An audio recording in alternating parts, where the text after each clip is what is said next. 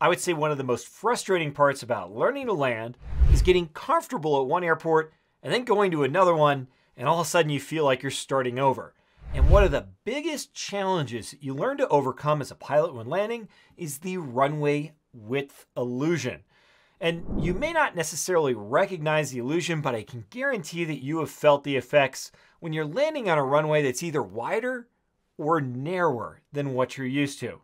So when you land on a runway that is wider than what you're used to, you tend to feel closer to the ground. And that means that you typically start your flare a little too high. On the other hand, when the runway is narrower than what you're used to, you have the opposite situation. You feel farther away from the ground, so you tend to start your flare a little bit too low. Now, one of the easiest things that you can do to help, number one, keep yourself on a stable and predictable glide path is to follow a VASI or a PAPI.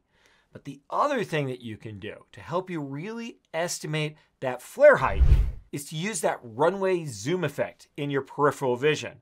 As the runway starts to balloon out in your peripheral vision, that gives you a cue to start that round out or flare.